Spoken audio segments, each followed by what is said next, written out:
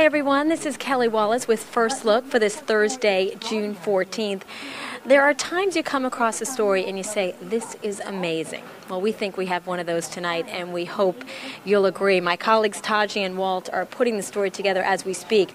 Consider this: a brother and sister, both with PhDs in medicine and science, both dedicating their lives to fight prostate cancer, the disease that killed their father when he was just 65 years old. He died 8 years ago, and since then they've been working privately on prostate cancer research. They are two of the leading prostate cancer researchers in the country, but now they're speaking out publicly for the very first time because they want to increase awareness about this disease. 1 in 6 men will be diagnosed with prostate cancer in their lifetime. For African Americans, the numbers are even more sobering. So tonight, you will hear this message encouraging fathers all around the country before Father's Day to be aware of the disease and to get tested. We hope you'll catch the story, which we think is incredibly special.